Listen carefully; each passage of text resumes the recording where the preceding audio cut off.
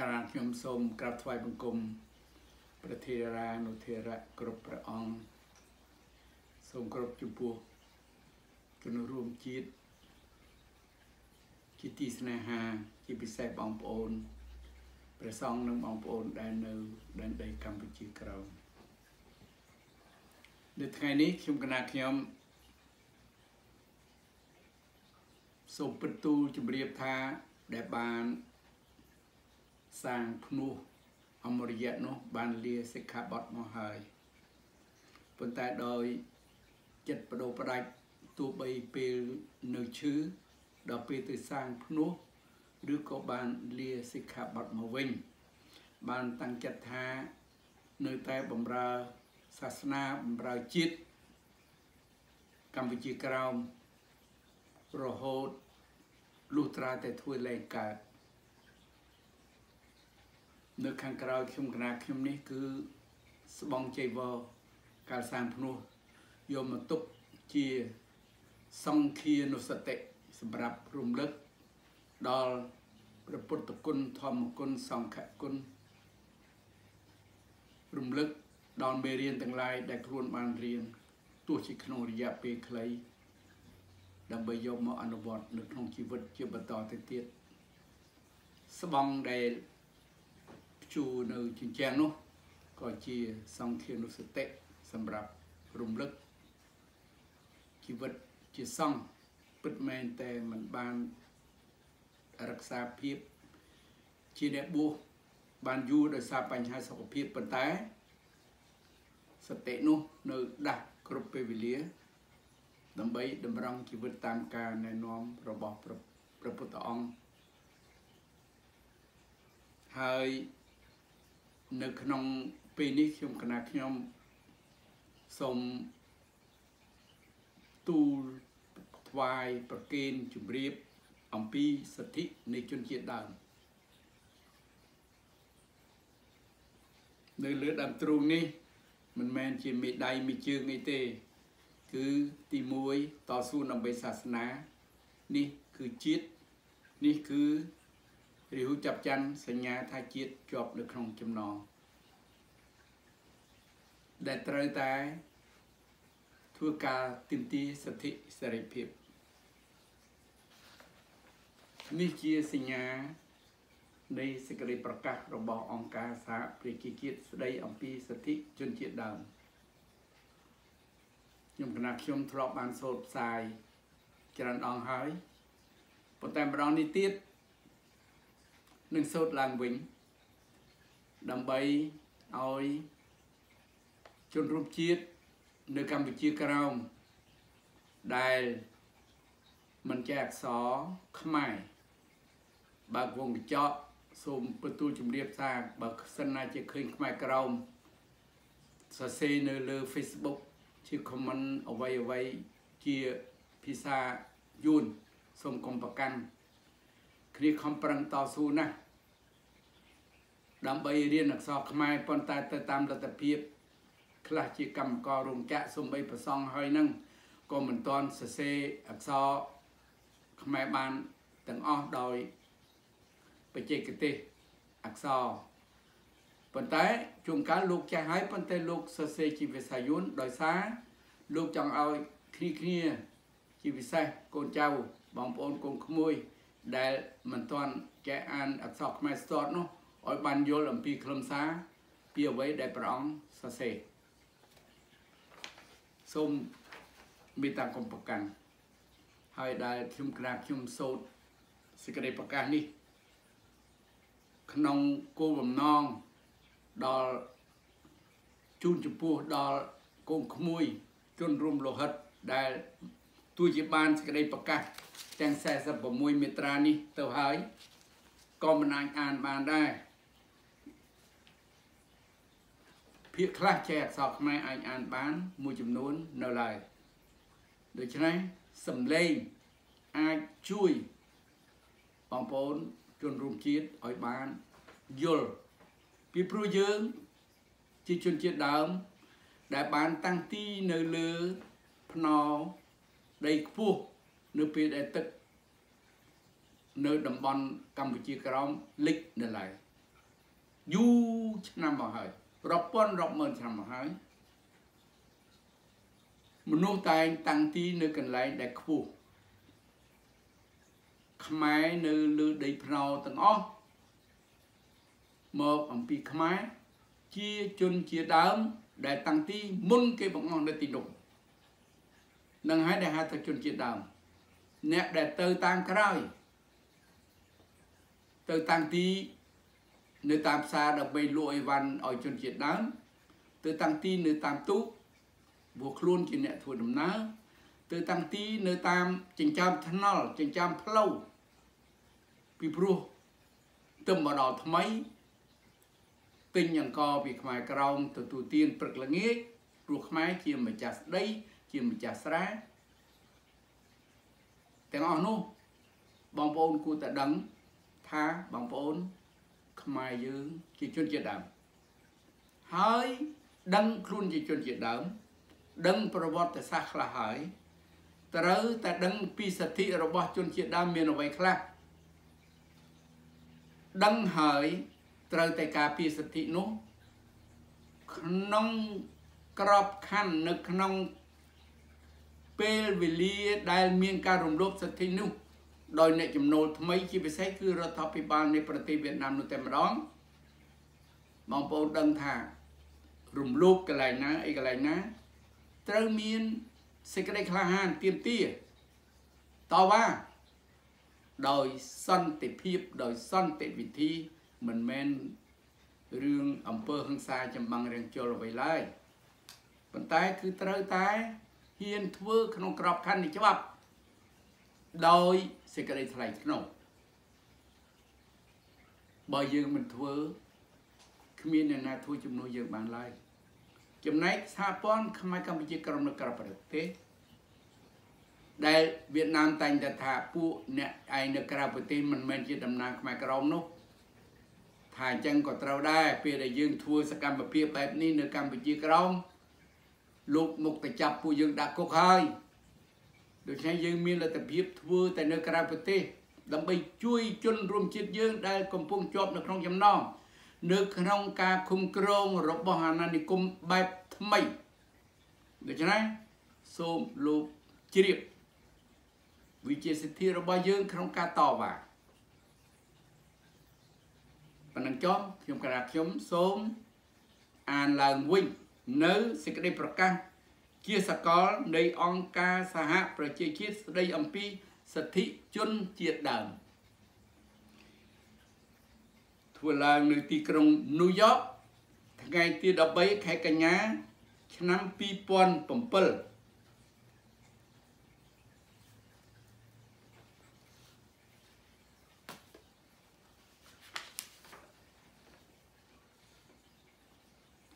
អនុម័តដោយមហាសន្និបាតលេខ61295ថ្ងៃទី13ខែកញ្ញាឆ្នាំ2007មហាសន្និបាតដោយផ្អែកលើគោលបំណងនិងគោលការណ៍ផ្សេងនៃរដ្ឋធម្មនុញ្ញនៃធម្មនុញ្ញអង្គការសហប្រជាជាតិនិងលើសុឆន្ទៈក្នុងការបំពេញកាតព្វកិច្ចដោយបណ្ដារដ្ឋស្របតាមធម្មនុញ្ញនេះដោយអះអាងថាជនជាតិដើមមានភាពស្មើគ្នាជាមួយជនជាតិដទៃខណៈដែលទទួលស្គាល់ថាសិទ្ធិរបស់ជនជាតិទាំងអស់មានភាពខុសៗគ្នាអាចចាត់ទុកខ្លួនគេថាផ្សេងពីគ្នាហើយដែលត្រូវទទួលការគោរពតាមនោះដោយអះអាងដែរថាមនុស្សទាំងអស់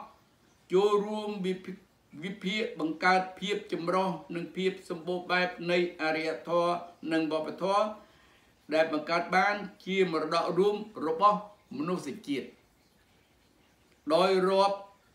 អះអាងបន្ថែមទៀតថាសិទ្ធិគោលនយោបាយនិងកិច្ចអនុវត្តទាំងអស់ផ្អែកលើឬឧត្តមភាពរបស់មនុស្សឬបុគ្គលដោយឈរលើមូលដ្ឋានដើមកំណើតជាតិឬសាសឬសាសនា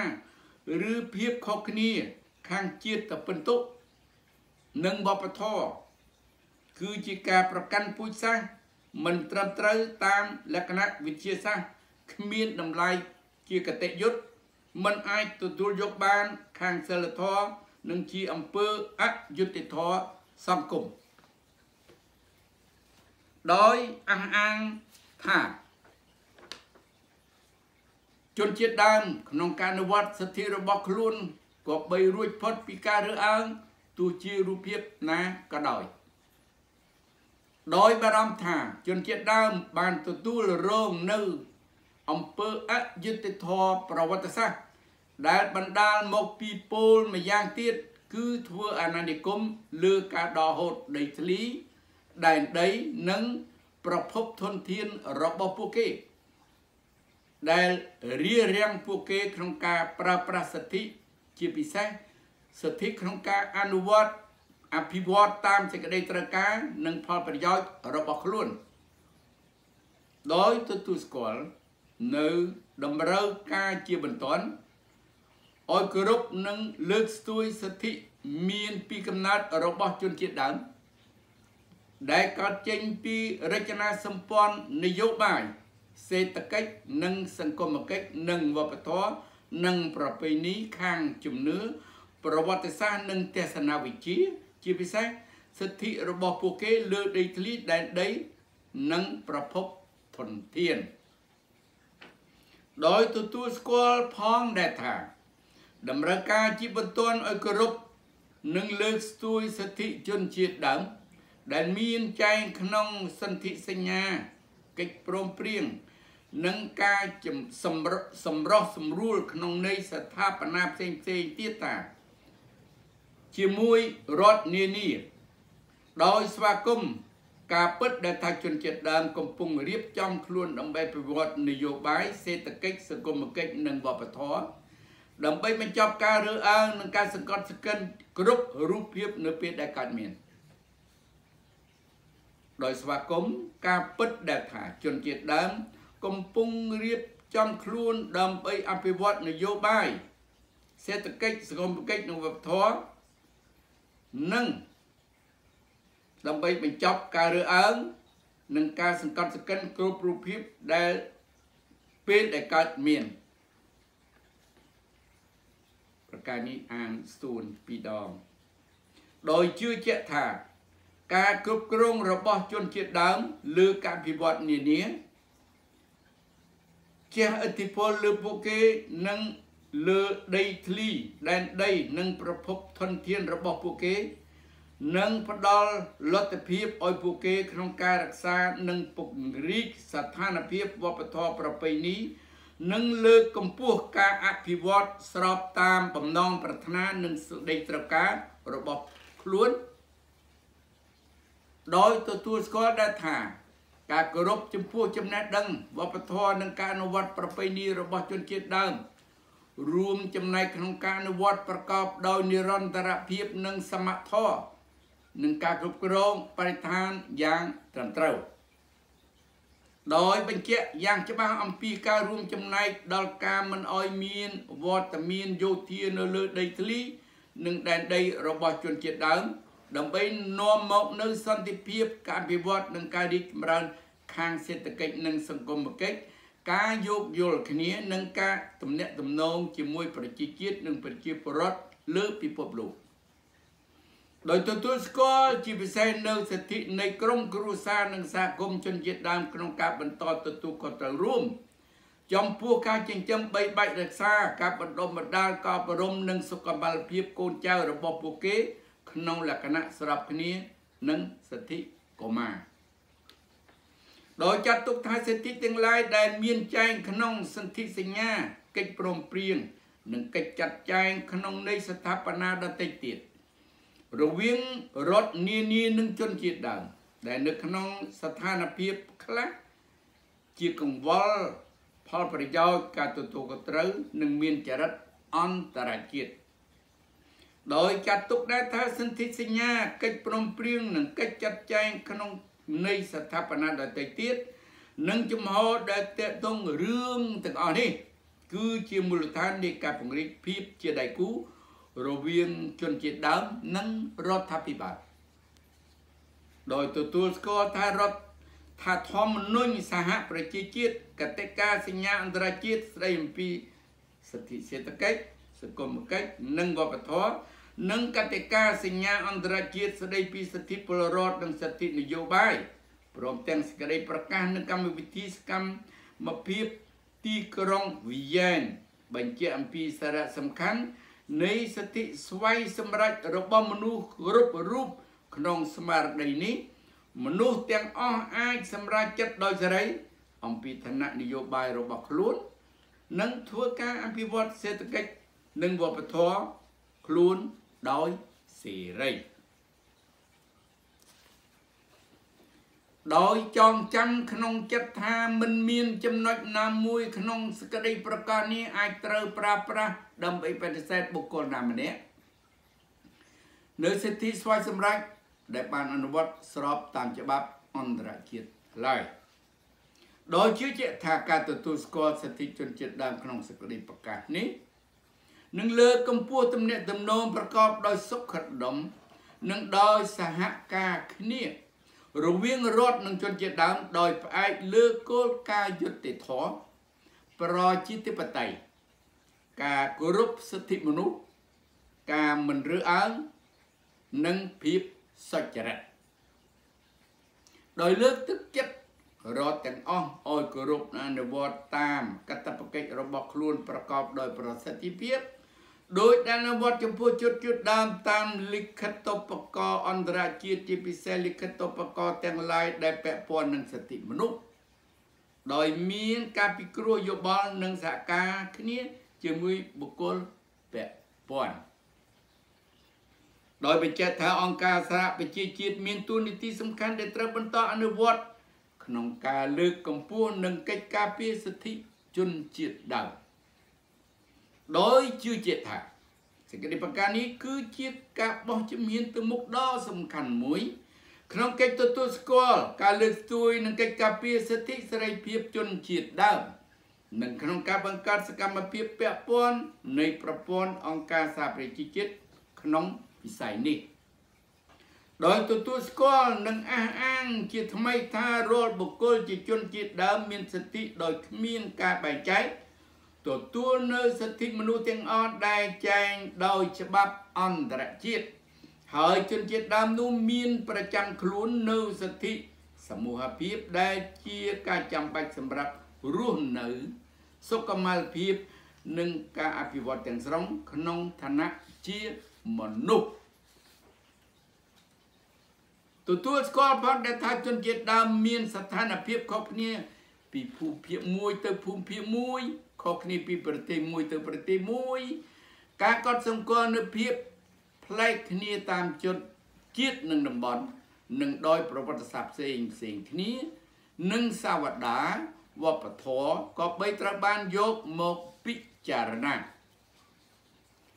សូមប្រកាសជាមហោឡារិកនៅសេចក្តីប្រកាសរបស់អង្គការសហប្រជាជាតិស្តីអំពីសិទ្ធិជនជាតិដើមខាងក្រោមនេះជាបទដ្ឋាននៃសមិទ្ធផលដែលត្រូវបន្តអនុវត្តតាមស្មារតីនៃភាពជាដៃគូនិងការគោរពគ្នាទៅវិញទៅមកមាត្រា1ជនជាតិដើមមានសិទ្ធិដោយរីករាយពេញលេញជាសមូហភាពឬជាបុគ្គលចំពោះសិទ្ធិមនុស្សនិងសេរីភាពជាមូលដ្ឋានដោយដែលបានត្រូវទទួលស្គាល់ដោយធម្មនុញ្ញសហប្រជាជាតិសេចក្តីប្រកាសជាសកលស្តីអំពីសិទ្ធិមនុស្សនិងច្បាប់សិទ្ធិមនុស្សអន្តរជាតិមាត្រា2ជនជាតិដើមនិងបុគ្គលជាជនជាតិដើមមានសេរីភាពនិងសមភាពដោយប្រជាពលរដ្ឋនិងបុគ្គលដទៃទៀតព្រមទាំងមានសិទ្ធិរួចផុតពីការរើសអើងគ្រប់រូបភាពក្នុងការអនុវត្តសិទ្ធិជាពិសេសដោយផ្អែកលើមូលដ្ឋាននៃដើមកំណើតឬអត្តសញ្ញាណរបស់ខ្លួនជាជនជាតិដើមមាត្រា3ជនជាតិដើមមានសិទ្ធិស្វ័យសម្រេចតាមស្មារតីនៃសិទ្ធិនេះជនជាតិដើមធ្វើសេចក្តីសម្រេចអំពីស្ថានភាពនយោបាយរបស់ខ្លួនដោយសេរីនិងធ្វើការអភិវឌ្ឍសេដ្ឋកិច្ចសង្គមកិច្ច និងវប្បធម៌របស់ខ្លួនដោយសេរីមាត្រា4ជនជាតិដើមក្នុងការអនុវត្តសិទ្ធិស្វ័យសម្រេចរបស់ខ្លួនមានសិទ្ធិគ្រប់គ្រងដោយខ្លួនឯងឬដោយស្វ័យភាពលើបញ្ហាទាំងឡាយដែលទាក់ទងដល់បញ្ហាផ្ទៃក្នុងនិងកិច្ចការនៅមូលដ្ឋានរបស់ខ្លួនព្រមទាំងវិធីសាស្ត្រនិងមធ្យោបាយផ្សេងៗសម្រាប់ផ្ដល់ហិរញ្ញវត្ថុដល់ដំណើរការជាស្វ័យភាពរបស់ខ្លួន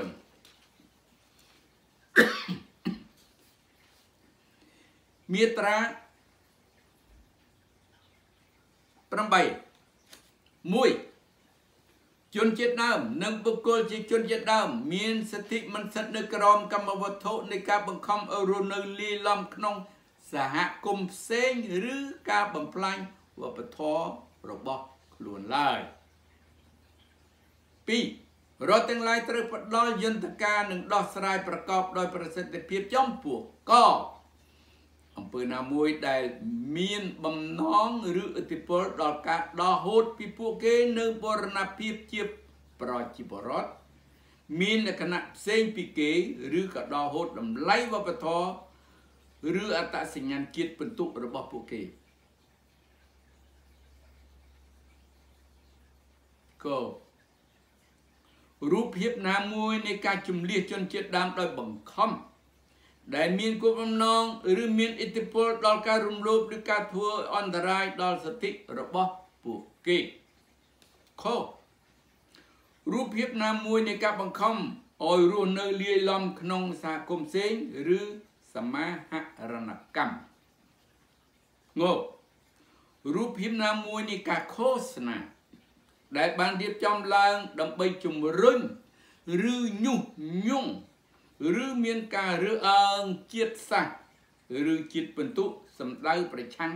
ជនជាតិដើម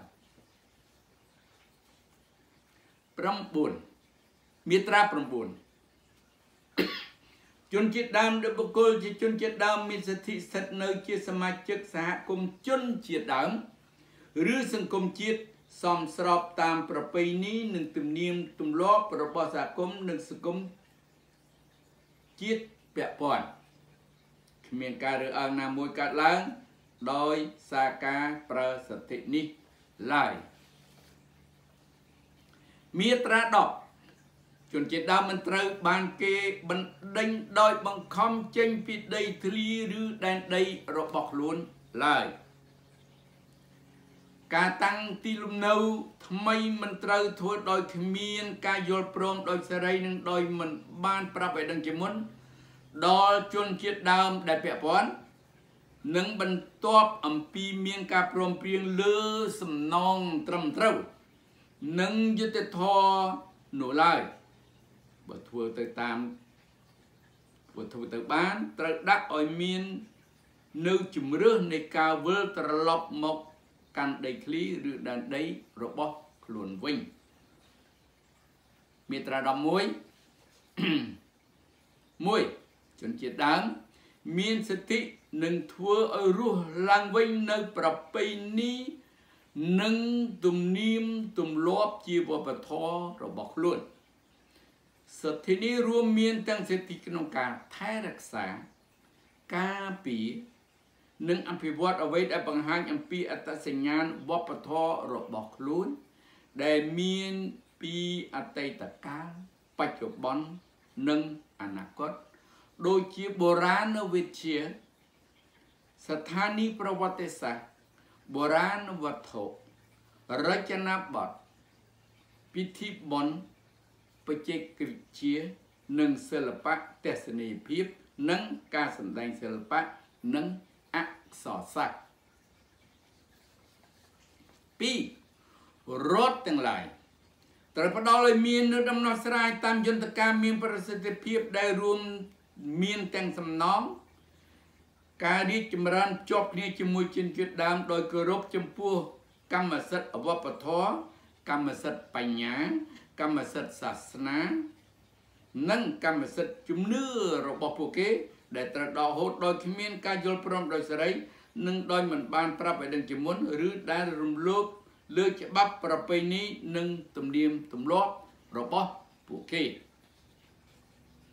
មាត្រា12 1ជនជាតិដើមមានសិទ្ធិបង្ហាញប្រតិបត្តិអភិវឌ្ឍនិងបង្រៀនប្រពៃណីខាងជំនឿនិងសាសនារបស់ខ្លួនទំនៀមទម្លាប់និងពិធីបុណ្យផ្សេងៗ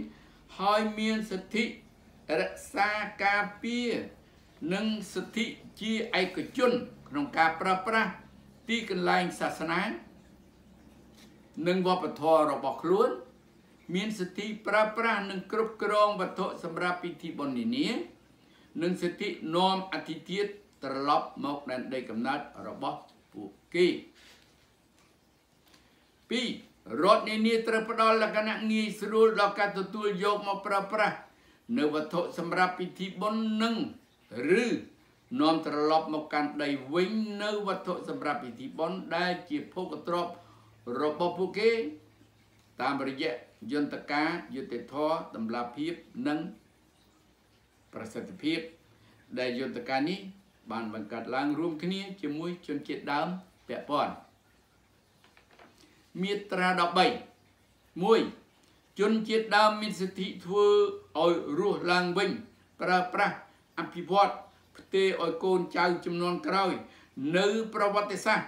ភាសាច្បាប់ទម្លាប់ទស្សនវិជ្ជាប្រព័ន្ធនៃការសរសេរ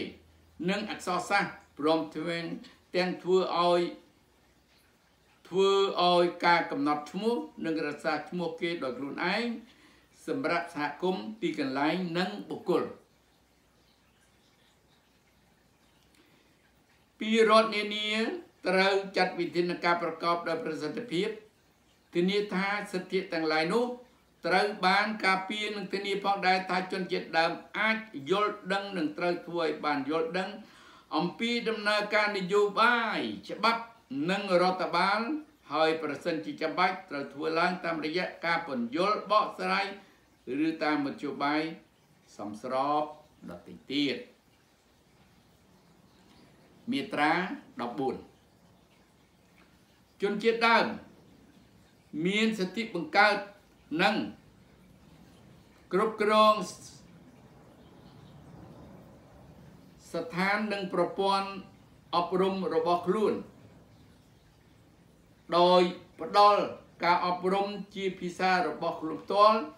ក្នុងលក្ខណៈសមស្របនឹងវិធីសាស្ត្រតាមវប្បធម៌និងបង្រៀន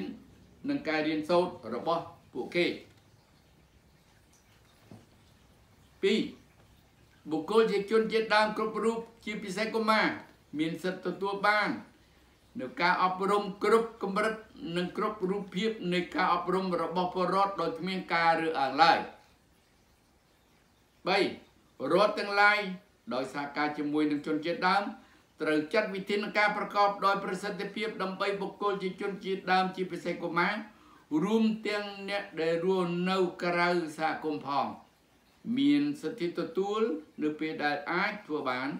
ការអប់រំទៅតាមវប្បធម៌ផ្ទាល់ខ្លួនរបស់គេនឹងត្រូវផ្ដល់ការអប់រំនោះជាភាសារបស់ពួកគេមាត្រា15 1ជនជាតិដើមមានសិទ្ធិ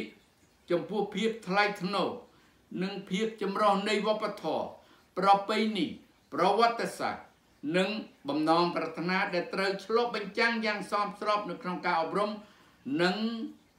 ព័ត៌មានជាសាធារណៈ3រដ្ឋទាំងឡាយត្រូវចាត់វិធានការប្រកបដោយប្រសិទ្ធភាពដោយការពិគ្រោះយោបល់និងសហការជាមួយជនជាតិដើមពាក់ព័ន្ធដើម្បីប្រយុទ្ធប្រឆាំងនឹងការប្រកាន់ពូជសាសន៍និងលុបបំបាត់ការរើសអើងព្រមទាំងលើកកម្ពស់ការអធ្យាស្រ័យគ្នាការយោគយល់គ្នានិងទំនាក់ទំនងល្អក្នុងចំណោមជនជាតិដើមនិងនៅគ្រប់ផ្នែកនៃសង្គមមាត្រា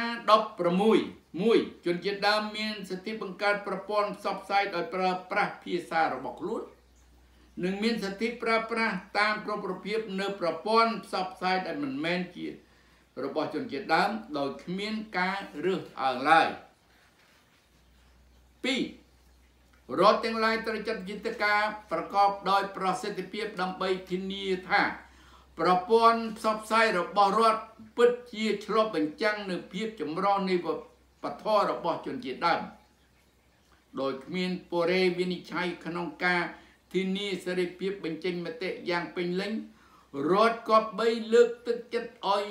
មានប្រព័ន្ធផ្សព្វផ្សាយឯកជនដើម្បីធានាដល់សេរីភាពយ៉ាងពេញលេញក្នុងការសម្ដែងមតិដើម្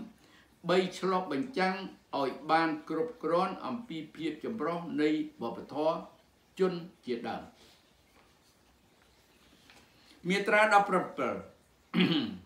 1ជនជាតិដើមនិងបុគ្គលជាជនជាតិដើមគ្រប់រូបមានសិទ្ធិទទួលបានយ៉ាងពេញលេញនៅសិទ្ធិគ្រប់យ៉ាងដែលមានចែងក្នុងច្បាប់ការងារអន្តរជាតិគឺច្បាប់ការងារជាតិជាធរមាននិងច្បាប់ការងារជាតិជាធរមាន 2រដ្ឋទាំងឡាយក្នុងការពិគ្រោះយោបល់និងសហការជាមួយជនជាតិដើមត្រូវចាត់វិធានការជាក់ស្ដែងដើម្បីការពារកុមារជាជនជាតិដើមពីការកេងប្រវ័ញ្ចផ្នែកសេដ្ឋកិច្ចឬដែលអាចប៉ះពាល់ដល់ការសិក្សារបស់កុមារឬដែលអាចមានគ្រោះថ្នាក់ដល់សុខភាពឬការអភិវឌ្ឍខាងរាងកាយផ្លូវចិត្តស្មារតីសិលធម៌ឬសង្គមដោយគិតទៅដល់ការងាយរងគ្រោះជាពិសេសរបស់កុមារនិងអំពីសារៈសំខាន់នៃការអប់រំដើម្បីពង្រឹងស្ថានភាពពួកគេ3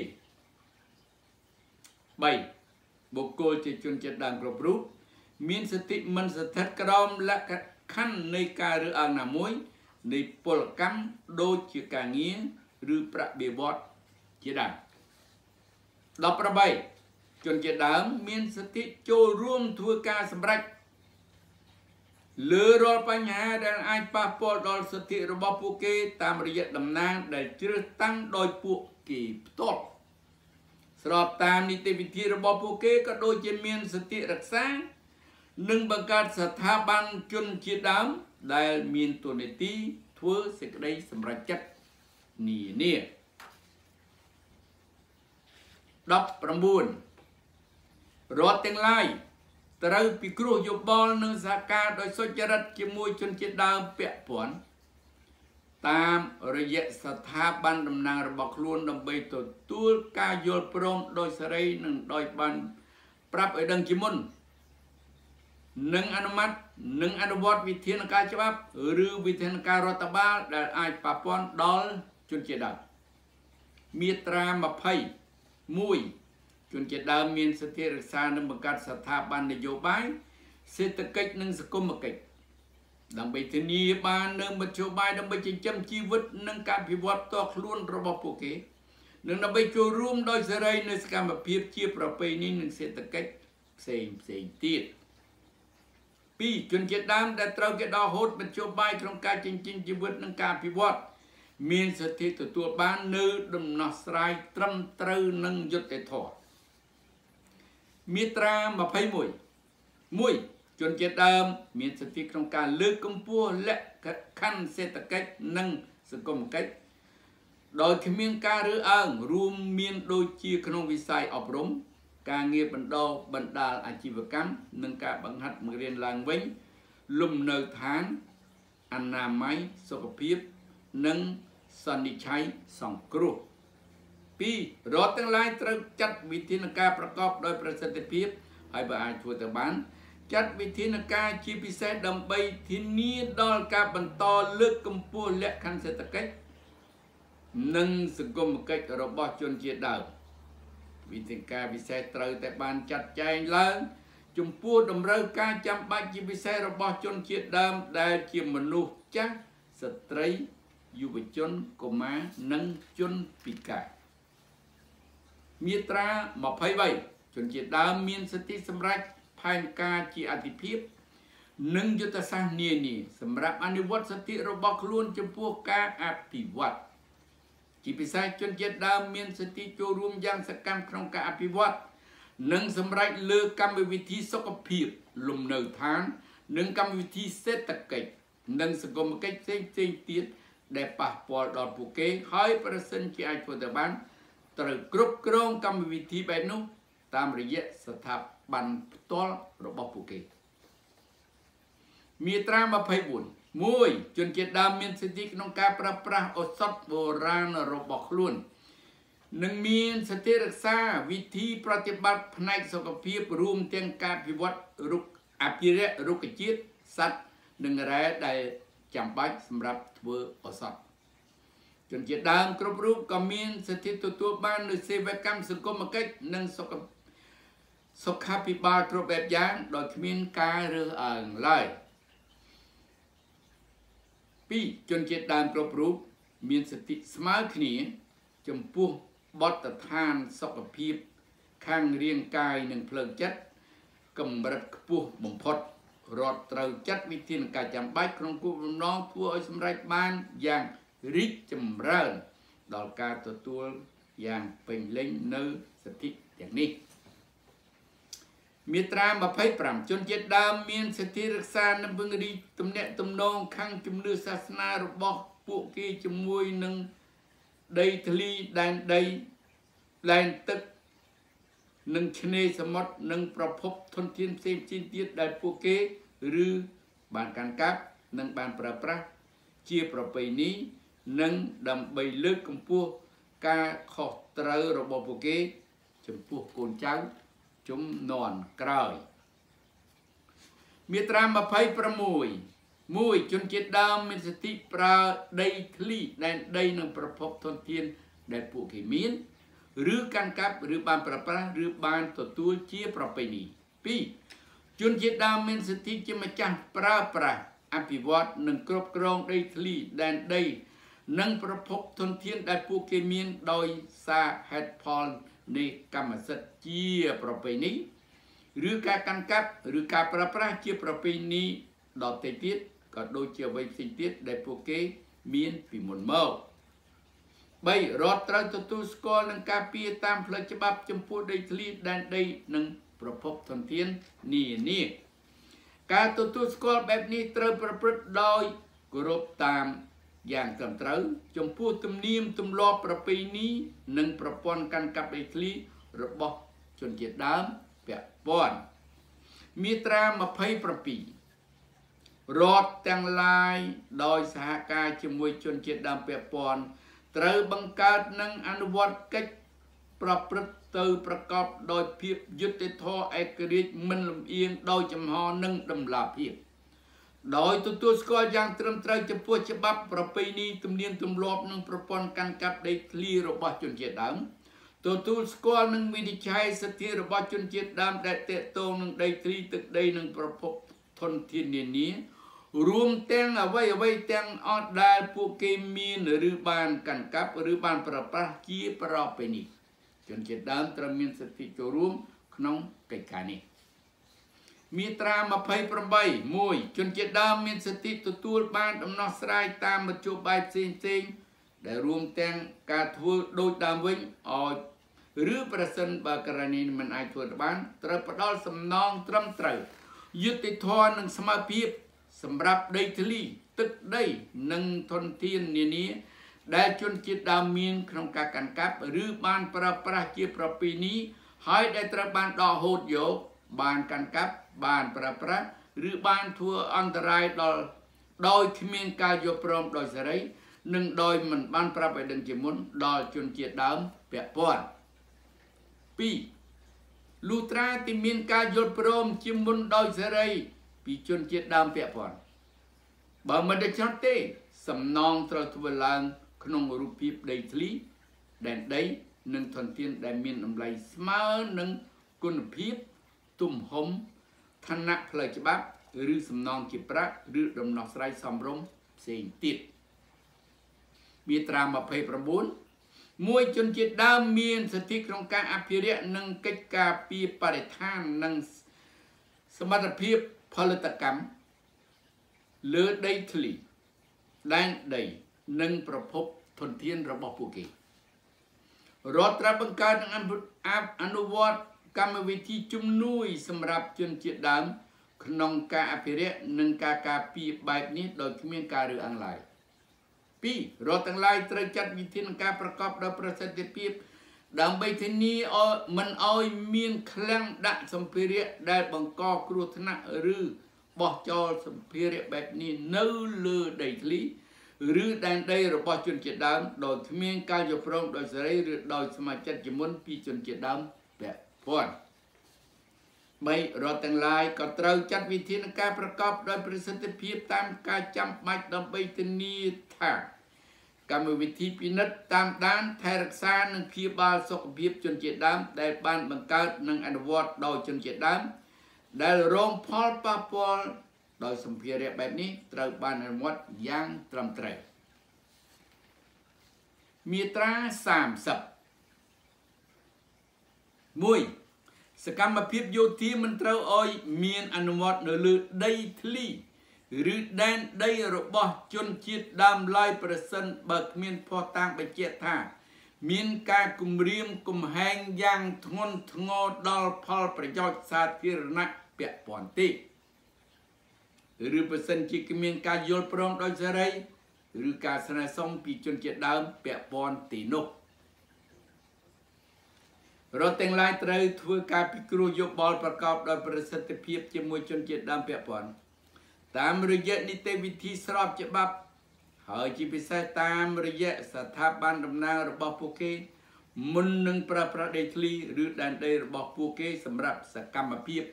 យោធាមាត្រា31 1ជនជាតិដើមមានសិទ្ធិរក្សាគ្រប់គ្រងការពារនិងអភិវឌ្ឍមរតកវប្បធម៌ចំណេះវិជ្ជានិងប្រពៃណីនិងការសម្ដែងនៅវប្បធម៌ប្រពៃណី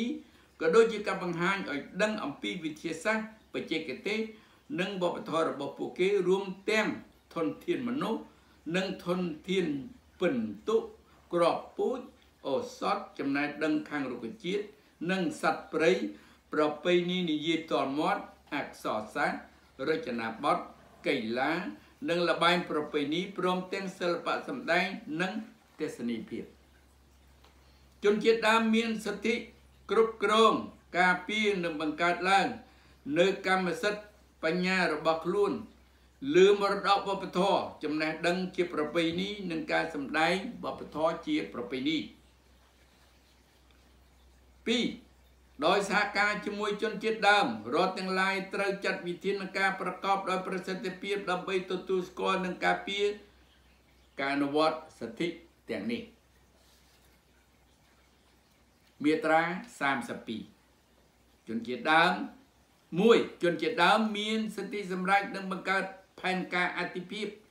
និងយុទ្ធសាស្ត្រនានាសម្រាប់ការអភិវឌ្ឍឬការប្រើប្រាស់ដីធ្លីឬដែនដីនិងប្រភពធនធានផ្សេងទៀតរបស់ពួកគេ2រដ្ឋទាំងឡាយត្រូវពិគ្រោះយោបល់និងសហការដោយសុចរិតជាមួយជនជាតិដើមពាក់ព័ន្ធតាមរយៈស្ថាប័នតំណាងផ្ទាល់របស់ខ្លួនដើម្បីទទួលការយល់ព្រមដោយសេរីនិងដោយបានប្រាប់ឲ្យដឹងជាមុននឹងអនុម័តលើគម្រោងការណាមួយដែលប៉ះពាល់ដល់ដីធ្លីឬដែនដីឬធនធាននានារបស់ពួកគេជាពិសេសគម្រោងទាំងឡាយដែលទាក់ទងនឹងការអភិវឌ្ឍការប្រើប្រាស់និងការរុករករ៉ែក្នុងដី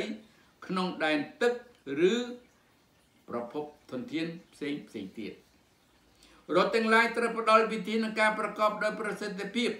ដើម្បីជួសជុលសំណងខូចខាតឬឲ្យបានត្រឹមត្រូវនិងយុត្តិធម៌សម្រាប់សកម្មភាពទាំងនេះនិងត្រូវចាត់វិធានការសមស្របដើម្បីបន្ថយផលប៉ះពាល់ធ្ងន់ធ្ងរដល់បរិស្ថានសេដ្ឋកិច្ចសង្គមគិច្ចវប្បធម៌ឬស្មារតីមាត្រា33 1ជនជាតិដើមមានសិទ្ធិក្នុងការកំណត់អត្តសញ្ញាណឬសមាជិកភាពរបស់ខ្លួនផ្ទាល់ស្របតាមទំនៀមទម្លាប់និងប្រពៃណីរបស់ពួកគេការនេះមិនធ្វើឲ្យបុគ្គលជនជាតិដើមបាត់បង់សិទ្ធិក្នុងការទទួលបានសញ្ជាតិពីរដ្ឋដែលខ្លួនរស់នៅឡើយ2ជនជាតិដើមមានសិទ្ធិក្នុងការកំណត់រចនាសម្ព័ន្ធនិងជ្រើសរើសសមាជិកភាពនៃស្ថាប័នរបស់ខ្លួនសមស្របតាមនីតិវិធីរបស់ខ្លួនផ្ទាល់មាត្រា34ជនជាតិដើមមានសិទ្ធិកំណត់ការទទួលខុសត្រូវរបស់បុគ្គលគ្រប់រូបក្នុងសហគមន៍របស់ពួកគេ 30មាត្រា36 1ជនជាតិដើមជាពិសេសជនជាតិទាំងឡាយដែលត្រូវបានបែងចែកដោយព្រំដែនអន្តរជាតិមានសិទ្ធិរក្សានិងបង្កើតទំនាក់ទំនងកិច្ចប្រស្រ័យគ្នានិងកិច្ចសហការគ្នារួមទាំងសកម្មភាពនានាក្នុងគោលបំណងខាងជំនឿសាសនាវប្បធម៌នយោបាយសេដ្ឋកិច្ចនិងសង្គមគិច្ចជាមួយសមាជិកផ្ទាល់របស់ពួកគេក៏ដូចជាជាមួយអ្នកដទៃទៀតដែលនៅក្រៅព្រំដែនរដ្ឋទាំងឡាយដោយមានកិច្ចពិគ្រោះយោបល់និងកិច្ចសហការជាមួយជនជាតិដើមត្រូវចាត់វិធានការប្រកបដោយប្រសិទ្ធភាពដើម្បីសម្របសម្រួលដល់ការប្រើប្រាស់និងធានាដល់ការអនុវត្តនៅសិទ្ធិទាំងនេះមាត្រា37 1ជនជាតិដើមមានសិទ្ធិចំពោះការទទួលស្គាល់ការគោរពប្រតិបត្តិនិងការអនុវត្តសន្ធិសញ្ញាកិច្ចព្រមព្រៀងនិងការសម្របសម្រួលក្នុងស្ថាប័ននានាដទៃទៀតដែលសម្រេចបានជាមួយរដ្ឋឬជាមួយអ្នកស្នងបន្តព្រមទាំងមានសិទ្ធិឲ្យរដ្ឋផ្ដល់កិត្តិយសនិងគោរពចំពោះសន្ធិសញ្ញាកិច្ចព្រមព្រៀងនិងកិច្ចចាត់ចែងក្នុងនៃស្ថាបនាទាំងនេះ 2. គ្មានបញ្ញត្តិណាមួយក្នុងសេចក្តីប្រកាសនេះ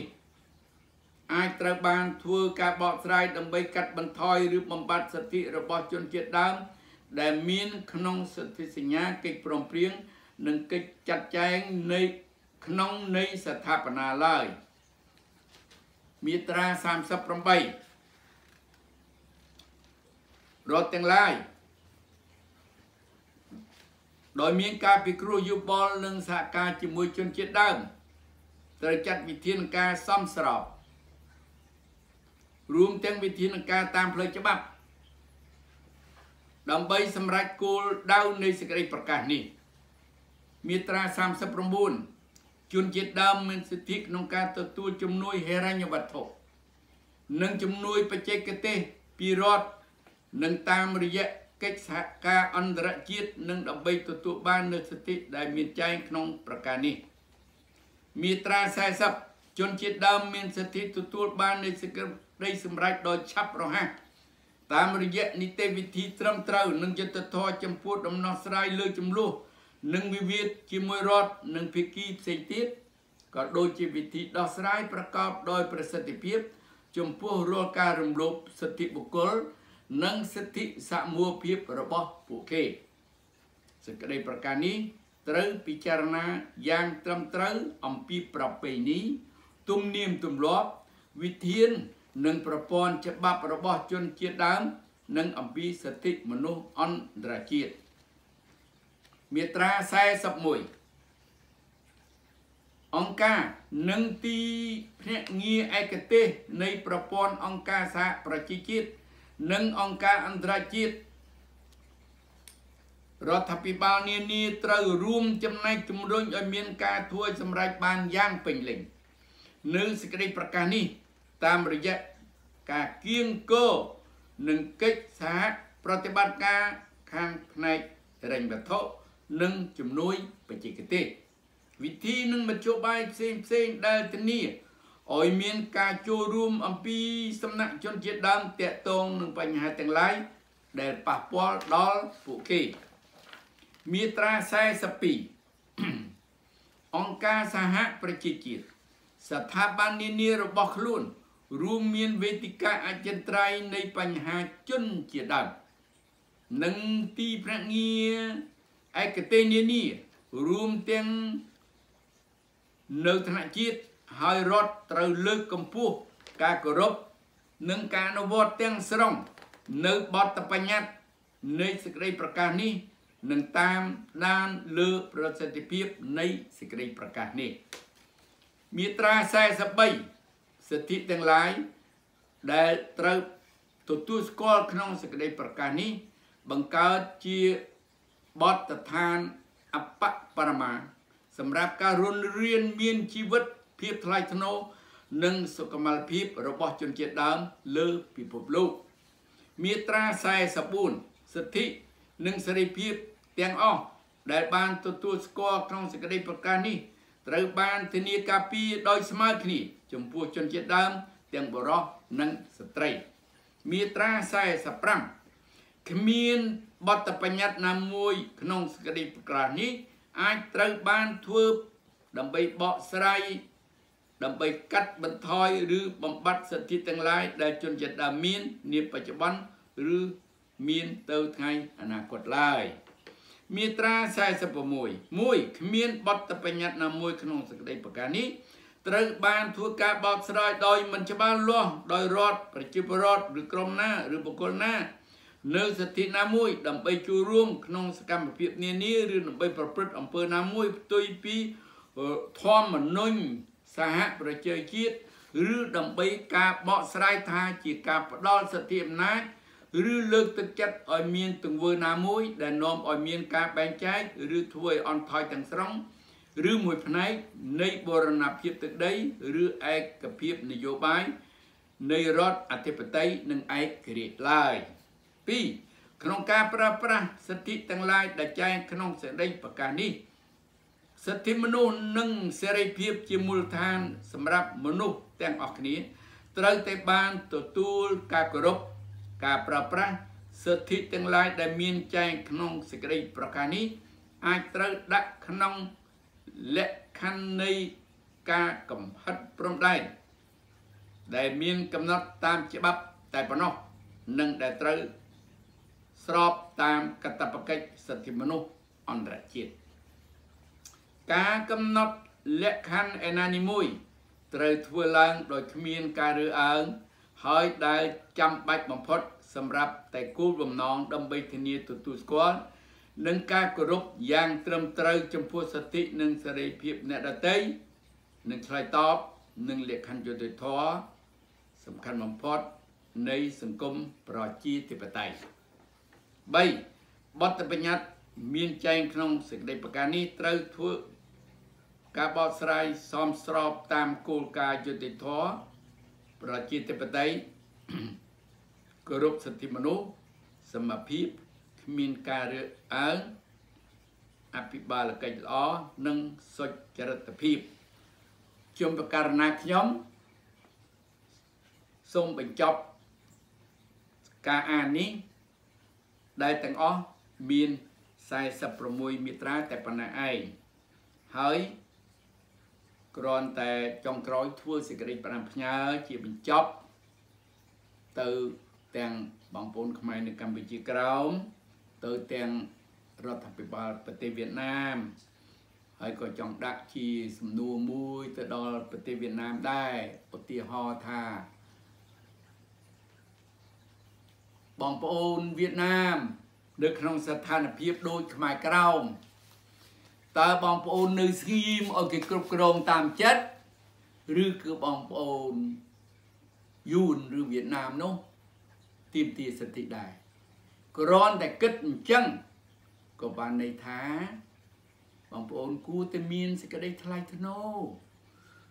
គោរពសិទ្ធិអ្នកដទៃគេក៏ចង់រស់ដូចយើងអញ្ចឹងដែរហើយការរំលោភទាំងឡាយនៅសម័យនេះវាហួសសម័យហើយគួរតែគោរពតាមច្បាប់ទាន់កាលសម័យដើម្បីសេចក្តីសុខរបស់មនុស្សជាតិសេចក្តីថ្លៃថ្នូរស្មើមុខរបស់មនុស្សជាតិនៅក្នុងសតវត្សនេះសូមអរព្រគុណសូមអរគុណ